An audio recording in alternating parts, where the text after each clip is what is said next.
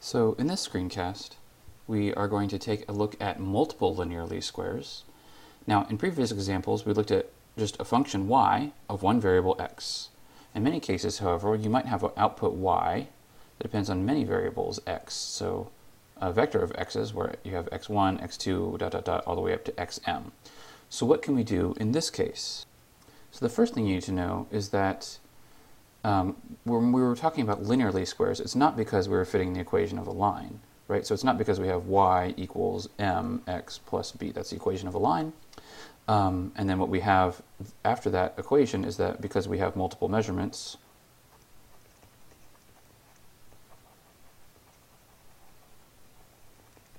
we end up with a system of equations where you have y1 equals x1 times m plus b. y2 equals x2 times m plus b, dot, dot, dot, dot. yn equals xn times m plus b. So these are all equations for a line given different values of the data. But it's linear least squares, not because they're equations for a line, but because the equation, the overall equation, once you do the sum of the squares of the errors, is linear in the unknown parameters when you take the partial derivatives with respect to the parameters, right? And that arises because each one of these equations is linear with respect to m and b. So you can use the matrix form of the equation if you wish, right? Now the previous formula that was derived in section 13.1 was called simple because there's only one explanatory variable, and therefore there are only two parameters, m and b, slope and intercept. But if y depends on x1, x2, dot, dot, dot, up to xm, we will have m plus 1 unknown parameters. Instead of 2, we have now m plus 1. We have a0, a1, dot, dot, dot, up to am. And so the way that looks is that you have y, in this case, would be equal to a0 plus a1x. Now if we stopped there, it would be just what we had before.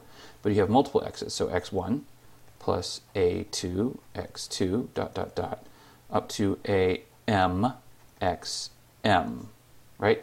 So pretend like we have this situation where we have this many different explanatory variables, and therefore m plus 1 different parameters, right? So slopes for each one of them plus one intercept. And we have n measurements for y and for different values of these x's.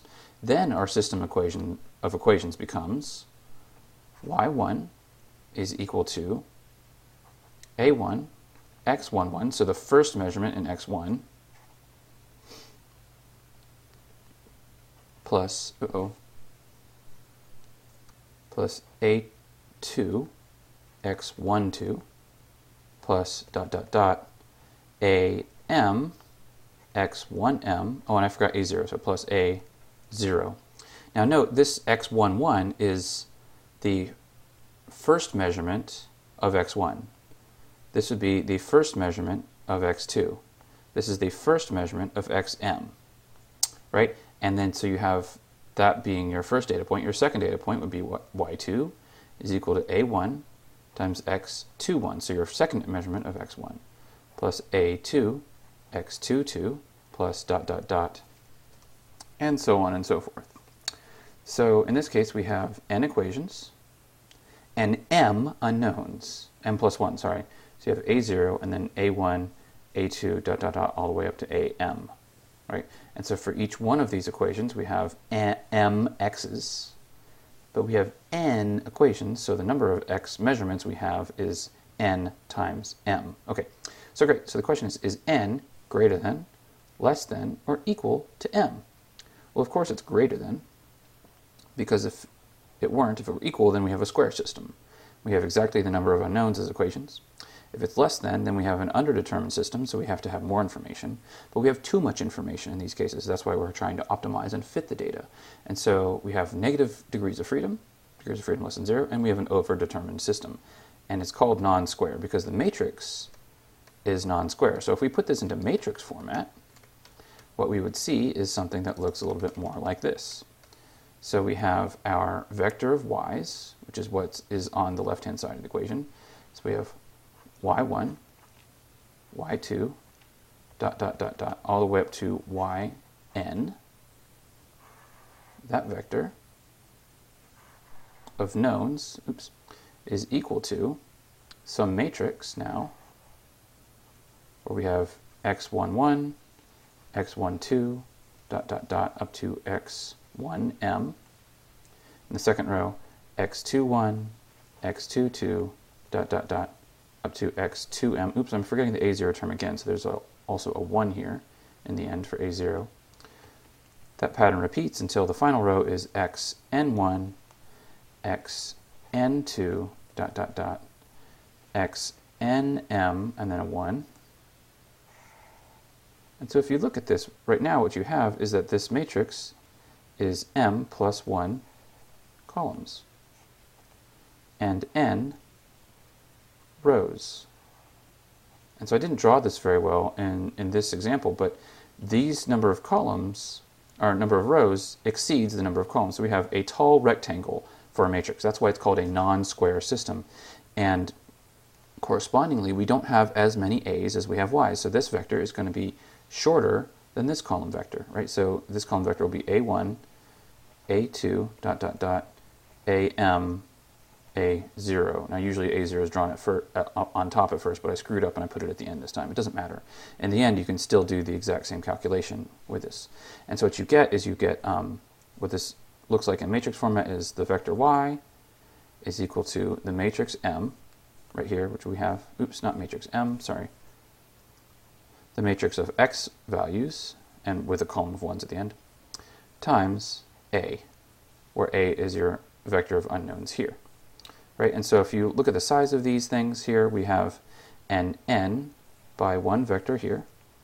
We have an n by m plus 1 matrix there. And this is an m plus 1 by 1 vector.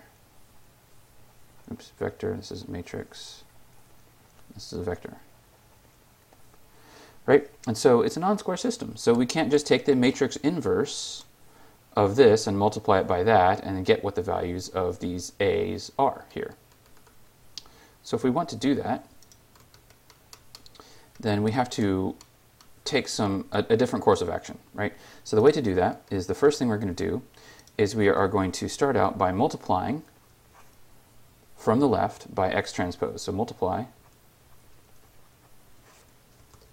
from the left by x transpose. So what we're going to do is we're going to put x transpose on the left of each side of the equation. So x transpose times y equals x transpose times capital X, x transpose times x times this vector A. And so what we get now is that these combinations of things, this here will give us an m plus 1 by 1 vector.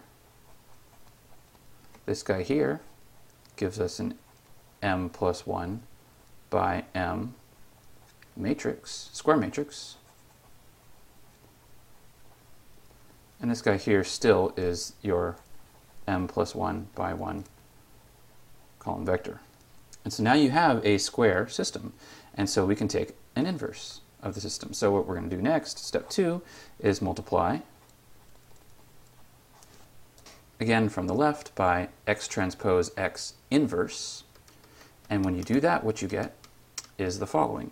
You get x transpose x inverse times x transpose times y is equal to, now I could write x transpose x inverse times x transpose x times A, but since the inverses just cancel it out, what you get on the other side is just A.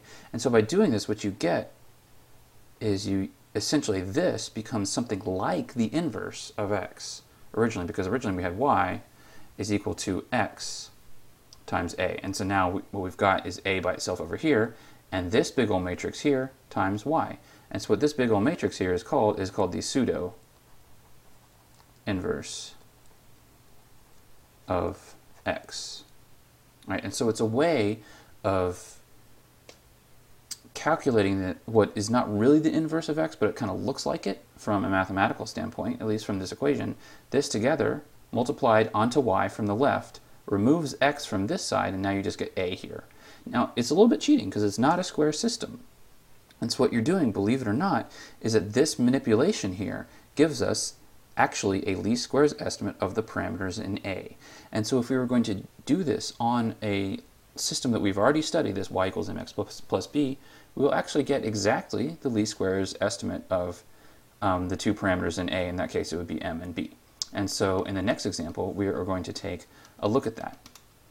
So in this example, what we want to do is we want to use the pseudo inverse to perform a least squares minimization of the data from our previous example, example 3.1, to find the slope and the intercept. So if you remember from class, what this example was, is that you had values of our conductivity and values of our concentration of A, of that salt, right? So you have kappa 1 is equal to mCa1 plus B, kappa 2 is equal to mCa2 plus B, right? So in matrix format, we can express this as Y, this capital Y is equal to kappa 1, kappa 2, on down, equals to, and in this case, our matrix is now Ca1, 1, Ca2, 1, And that follows all the way down to our final data point. And then our A vector is just M and B.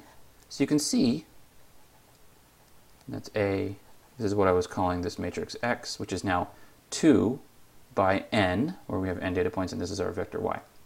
And so what we can see here is that it makes sense in matrix format, because when you take this vector A and multiply it onto this matrix, then you have M times Ca1 plus B times 1 equals kappa 1.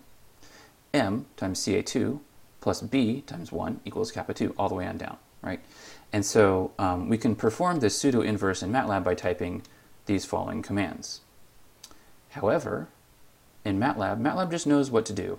And so you don't actually have to do all of this rigmarole to get this thing called this pseudo inverse of X. What you can do is, if you just use the backslash operator, Matlab just already knows what to do.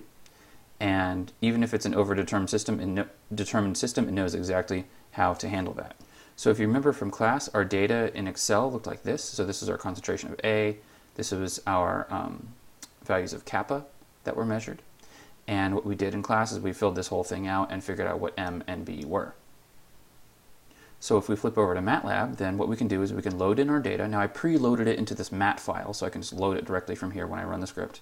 I can build our matrix X. Oops, this is the wrong one. Okay, here it is. So load in our data, build our matrix X, where we have Ca in the left column of X, and in the right column of X we just have a whole bunch of 1s. And this is a command that just tells you give a bunch of 1s in a column vector, right? You can calculate the pseudo inverse this way and get that answer, or you can just simply use the backslash. And so if I run this script, then what I get in Matlab is I get this answer. So using the slope and intercept, by calculating by hand the pseudo inverse, you get this, and using the backslash, you get the exact same answer. And note that these are the same answers for the slope and intercept that we found in our in-class example with the Excel file from the previous lecture. Now, one more thing I want to show you here, this is just something that you might want to do in general, is that how did I get these data here from Excel into Matlab?